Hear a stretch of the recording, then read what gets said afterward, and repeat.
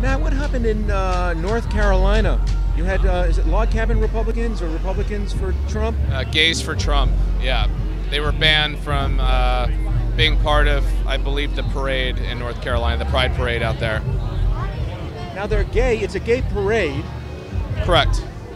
So how can that happen? How could a gay parade ban gays for their political views? I mean, they're not communists, they're not revolutionaries. Well, it seems crazy to me. I mean, if we fought this hard for diversity, it's not just diversity of, you know, our sexuality. It's diversity of opinion, and to get to this point where we have more rights than we've ever had, and to turn around and start telling other people that they're not allowed to think a certain way or to believe a certain thing, seems counterintuitive to everything that we fought so hard for.